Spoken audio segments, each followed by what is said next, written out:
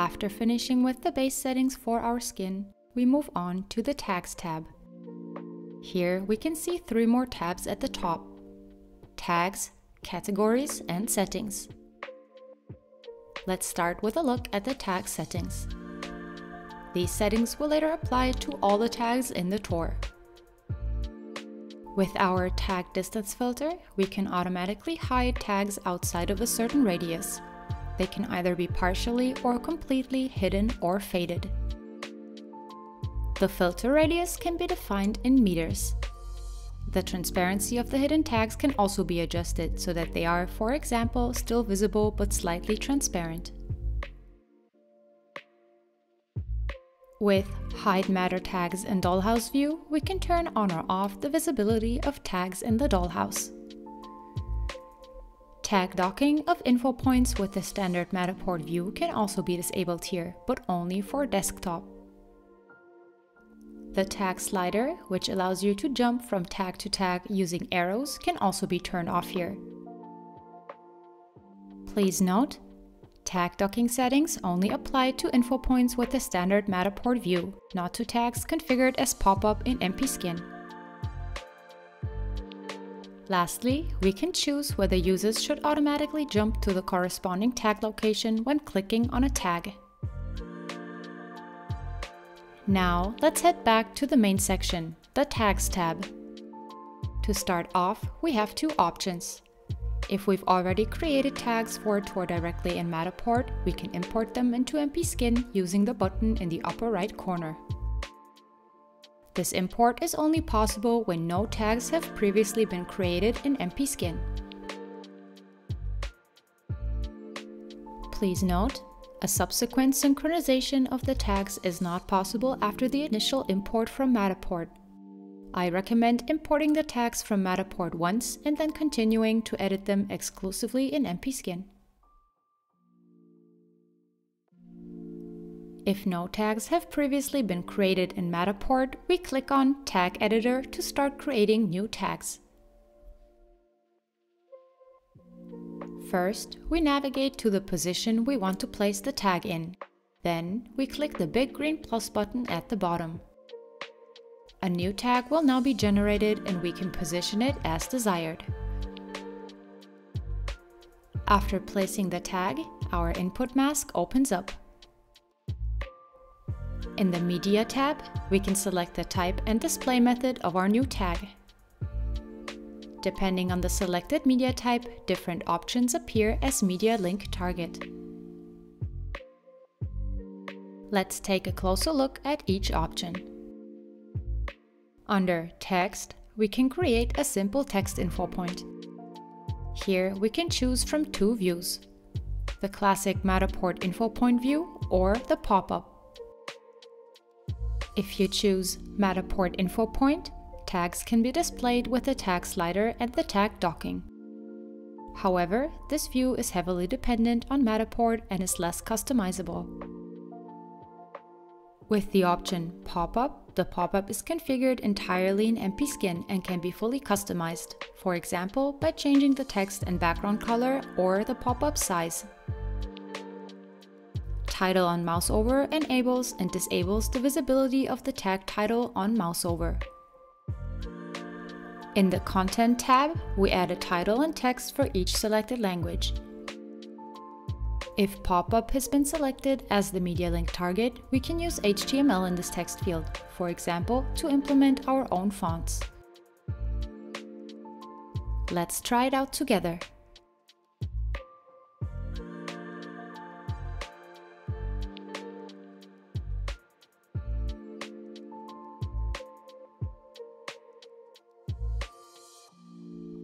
In both tag views, hyperlinks can be added to the text.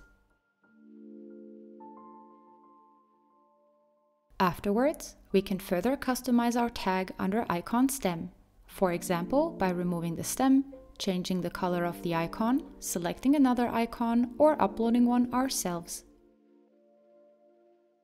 We click on Save and check out the result.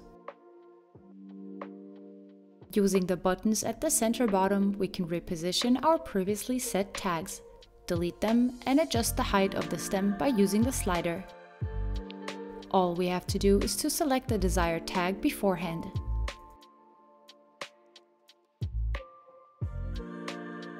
Now let's create a photo tag. In addition to the Matterport view and the pop-up, a third option now appears for Media Link Target. New tab. This will open a new tab when the tag is clicked. Images can either be hosted and embedded with a link, uploaded or selected from the media library. We can configure one photo for all languages or one for each language.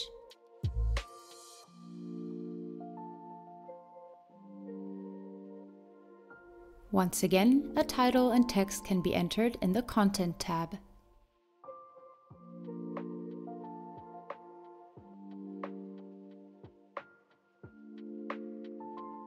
Next, we create a photo gallery. We start by generating a new tag and selecting Photo Gallery. In this case, the display type is always pop-up. With New, we add a new photo. As usual, you can use one photo for all languages or upload a separate one for each language.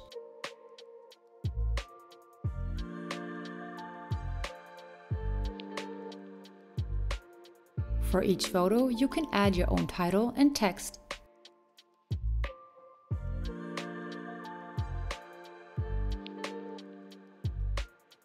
Now, we add more photos.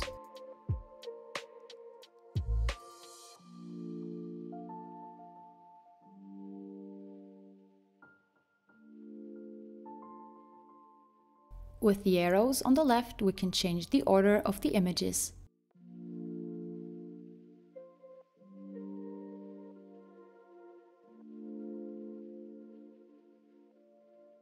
The finished photo gallery looks like this.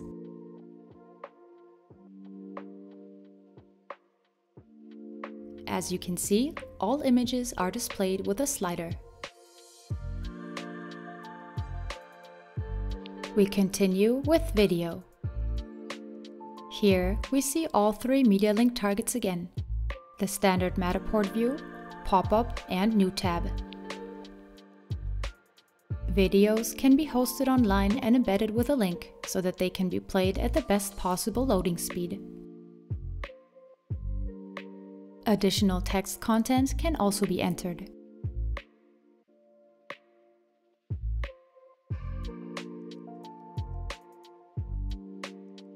Let's have a look at the preview.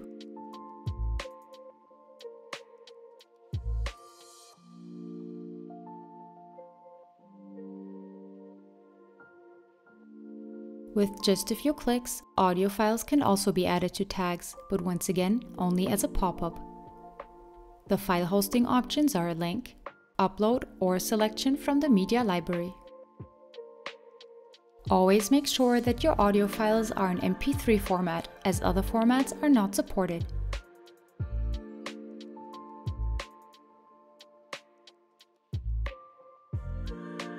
Other than that, we can once again select one audio per language if needed.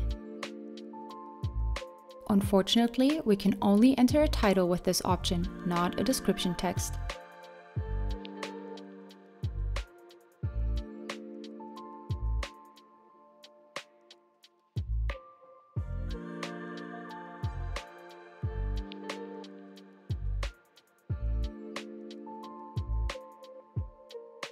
If we want to place a PDF inside a tag, we can choose from 3 different display types. To make sure that your PDF will be displayed correctly on all devices, we recommend choosing the pop-up setting. In that case, our native PDF reader will be used. With the native Matterport view, loading errors can sometimes occur, which is why we recommend to use the pop-up setting.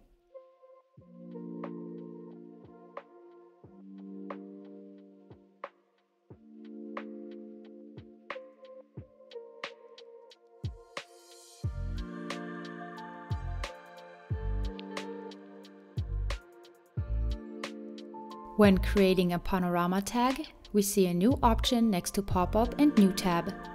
Same tab. The panorama image can be selected from the list of images previously uploaded in the Panorama tab. This allows you to add hotspots to your panorama. For more on this, check out our Panorama tutorial.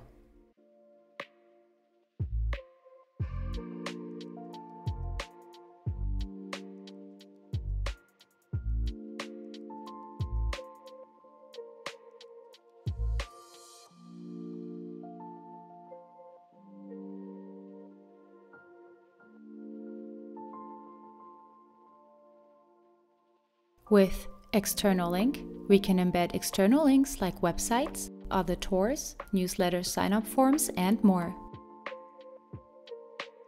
Please note that the external website must allow link embedding in order to be displayed in MPskin. To do this, you might need to contact the admin of the respective website.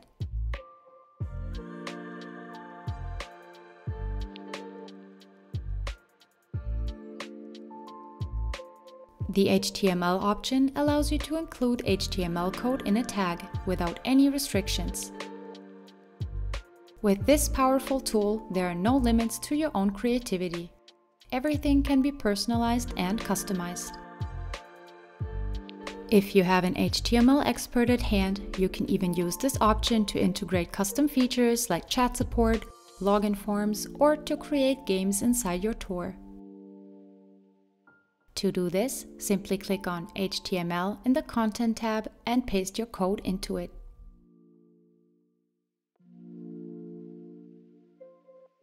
Let's now leave the editor and move on to the Categories tab. Here you can create tag categories, for example, to group up different tags and display them in the menu together. Let's have a look at an example.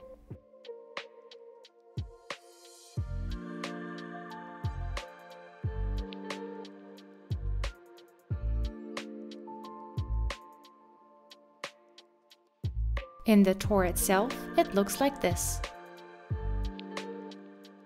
As you can see, entire categories of tags can be displayed and also hidden.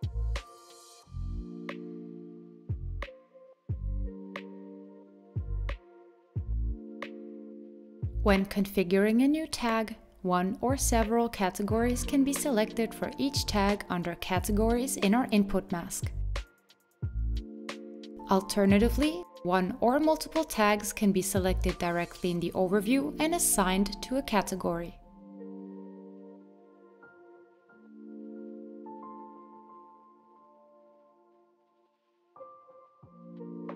Please note that the categories must be created in advance.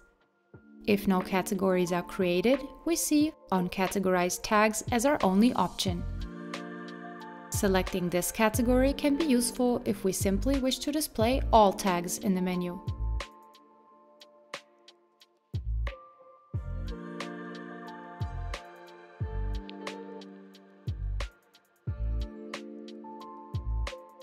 Now let's return to the tags overview. Here we see an overview of all the previously created tags. Thanks to the Quick Edit feature, we can quickly and easily adjust the tag content directly in the overview. Using the search bar up top, we can search for specific tags or filter them under Floor. If we have created tag categories, we can also filter them by category.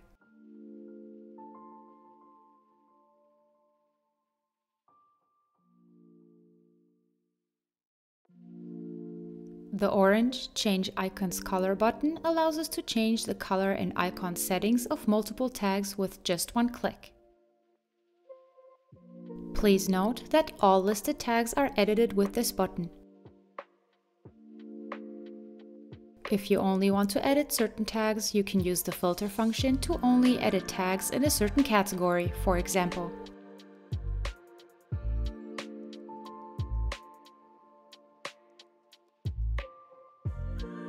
If we haven't created any categories or have one category selected, we see arrows that allow us to change the order of our tags.